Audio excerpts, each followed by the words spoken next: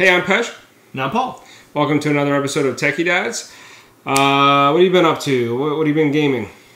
XCOM 2. Just finished that, actually. Got it on Steam. Finally had a deal, so they sucker you in with those limited time deals and that sort of thing. Of course. So XCOM, it's all a tactical type of game. Similar to the first XCOM.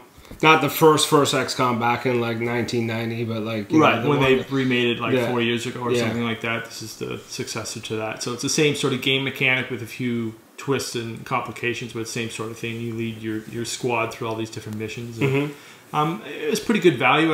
I got through in about 18 hours, I think, in total. You know, it's one of those save often type of games, and definitely have to go back and reload. Might have to change the difficulty, that sort of thing. But it's a fun game if you're into that sort of turn-based tactical. I love the first XCOM. I mean, I think I had it on. I did have it on every platform, and even on the iPad. And if it's anything like that, but you know, built on the legacy, I think that's fantastic. Yeah, I did it on Windows. I know it's on Mac, and then they usually port it. It's coming over onto the consoles in the later half of the year. Yeah, it's a natural fit for consoles. It's really. So I've been doing Halo Wars, throwback to the Xbox 360. Halo Wars 2 is coming out later, I think next year.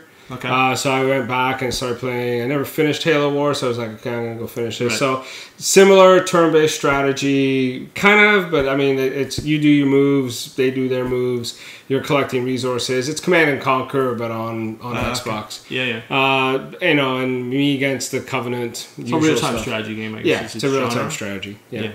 And then on PC, Fallout Shelter just came out. So if you've played Fallout Shelter on the iPad, it's a great game. Like if you recall from Fallout, you're in a vault when you first start. Then you got to get to the wasteland. Well, this is you creating the vault, and you know you're attracting dwellers. You're giving them stuff to do. So you're collecting resources.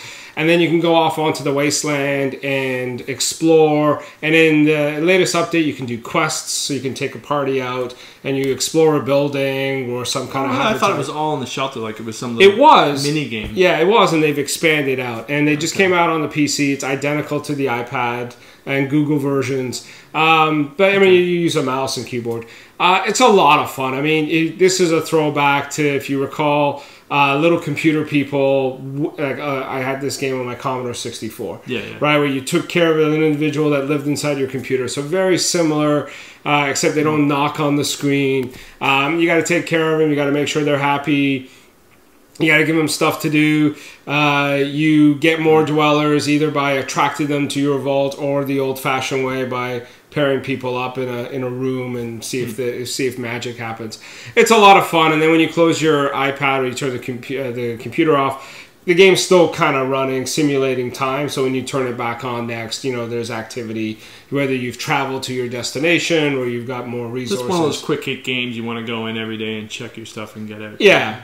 Remember the taking care of your digital pet? Yeah, it's a lot of fun. I mean, you know, you'll play it for a while, you get thrown into it because you got some cool weapons, you want to go try them out and then whatnot. So I've been doing a little bit about that. But I mean, the weather's been beautiful. So trying to spend as much time outdoors as we can. But you know, when it rains, yeah, time for gaming. There you go. I'm Pej. And I'm Paul.